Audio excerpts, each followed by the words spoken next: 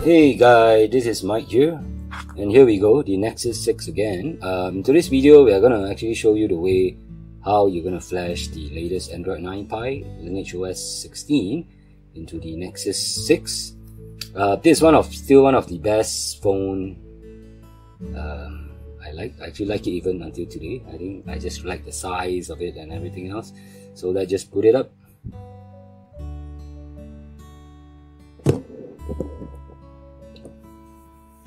Okay, the case, this is a Spigen case, and this is still one of my favorite case that's available for this phone itself and actually all the other phones. Let's just admire the beauty of the Nexus 6 itself. I still like the Nexus 6 a lot, even until today. I still think that it's a pretty nice, decent phone, right? So of course, end of the day, these are the stuff that is available here. This is running on Lineage at this time. So okay, before we start, so let's just do something quickly. What is the preparation that you need to do?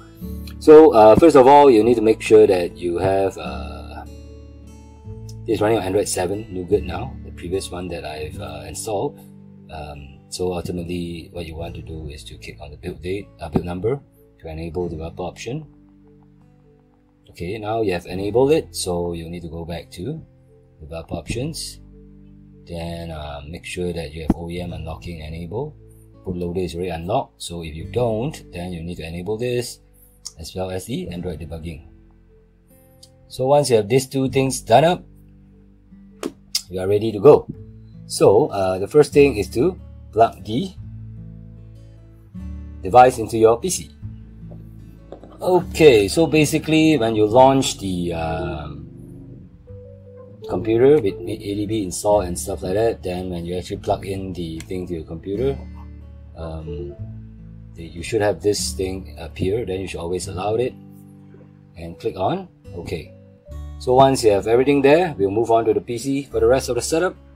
Okay, so before you start, you need to make sure you have Adb installed. I've already have minimal Adb passport installed, so I'll leave a link down below where you can install it. So the first thing you need to do is to check whether the device is connected.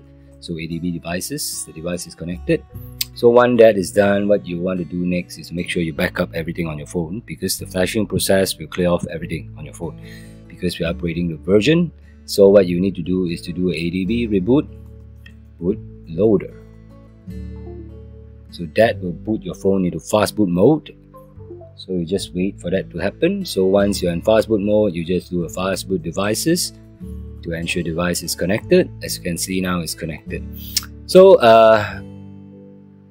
what you need to do next is to actually do an unlock. So if you, like my device is already unlocked, so it's fine. But for your case, if you want to unlock, you just do a fast boot OEM unlock. Right, like what I said is that for me, mine is already unlocked, so that's why they have this kind of options here. So what you want to do is to make sure that you have the or allow OEM unlock in developer options and stuff. That is something that you need to do, right? So once you do that, they will normally factory reset your phone and it will get rebooted and stuff like that. So what you need to do is just to get back to the, once you have reset everything and get back to the Android itself, then you just need to reboot back into fast boot mode to continue with the process. So let's just do that, and when you are done, please come back to the screen itself. Okay guys, once you are done with coming back to fast boot mode, so what you want to do now is start doing the flashing stuff. So first you need to navigate to your directory that you have all your stuff ready. For me, it's Nexus 6.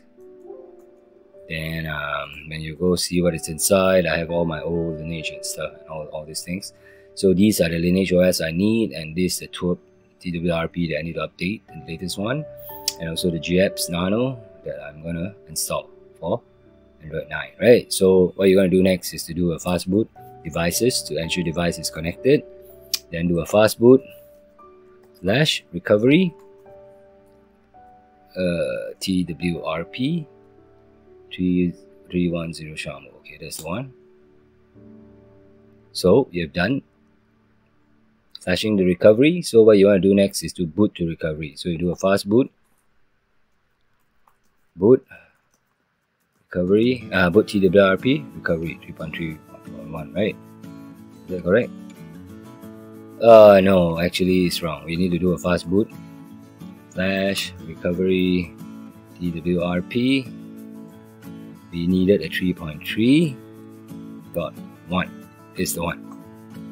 Yep, that is done. So fast boot, TWRP 3.3.1, right? Oh yeah, I put the wrong one, but doesn't matter. I think it should be fine.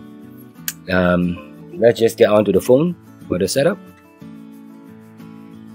Okay, as you can see now, we have been booted to TWRP. Like for my case, because I booted in the wrong version, so I can actually do a reboot to recovery again. Then they will get booted again into the one recovery that I flashed. So we'll just need to wait until the recovery get booted up. So this one is the actual 3.3.1, the latest version of TWRP that's available here. So because the file is not in there now, so when you're in this mode, what we're going to do over there will be to push in the Lineage OS as well as the GApps into the phone itself. So let's just get on to the PC.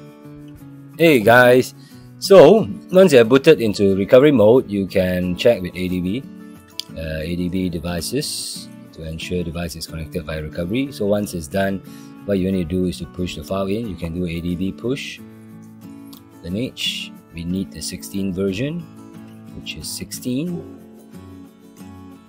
and this is not the latest one. We need the one in June. So this is the one that we're going to push in. So you just press enter. Sorry, I forgot out E/SD card. So you'll just push in and wait for the push to complete.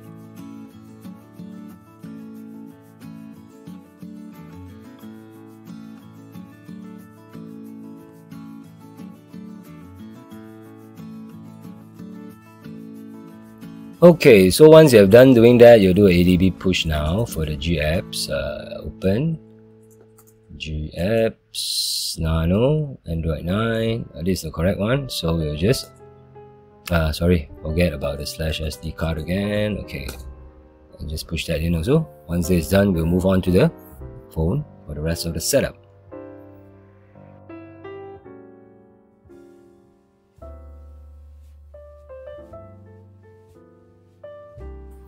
Okay, we have the two files pushed into the device itself. So now I think the PC part is done. We'll move on to the phone for the rest of the setup. Okay, we have the correct GApps version in. So like what you see, now we have another one for the ARM9. This is the older version of the machine, so device. So I don't think you can use the ARM64. So normally what we'll do is just put a Lineage, add more zips, and put the GApps Nano for ARM, not 64 version, and just swipe to confirm flash. So what you're going to do now, the system will be flashing. So you just need to wait for the flashing process to complete, and you should have Lineage installed in no time.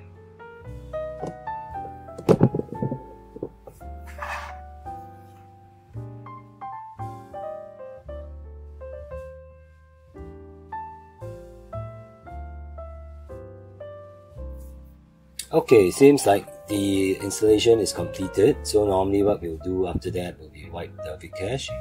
So when that is wiped, you can just go reboot system and do not install and wait for the process to complete. It will be booting into Lineage OS.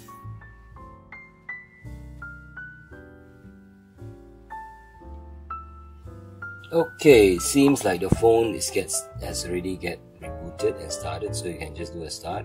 For those who have issues booting up Lineage OS, then you might consider booting into recovery and do a format on your data itself. Else, it might have issues. So what you're gonna do is to just skip everything, continue, next, use location. I don't think I want to send anything. Just accept. Not now. Skip anyway. Next. Start. So here goes the familiar kind of like Lineage OS wallpaper, default one that they start off with, and you are now running on Android 9. So for example, I'm going to change my wallpaper, just change it something that I like. This wallpaper is not something that I fancy the most. Maybe just choose something which is nicer. What do you think? Yeah, maybe I'll just do the Chaos. This one looks okay. Home screen, lock screen, or both. We done? Nope. Okay, we are. So anyway, the response itself, of course, is not like super slow or anything, but you can't actually compare to the current flagship. It's nice, fast, definitely. As you can see now, it's running on about phone. It's running on Android 9. Great. So that's all I have for today, guys. So this is how you actually flash the Lineage OS 16.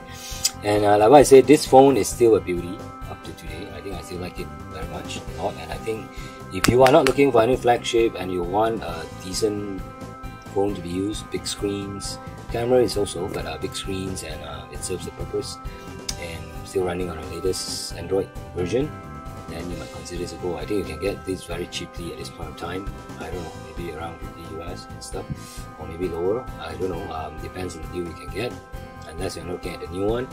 So that's all for today's guys. If you like the video I'm making, do subscribe to my channel and ding the notification bell for any future update. And I'll go now. Bye.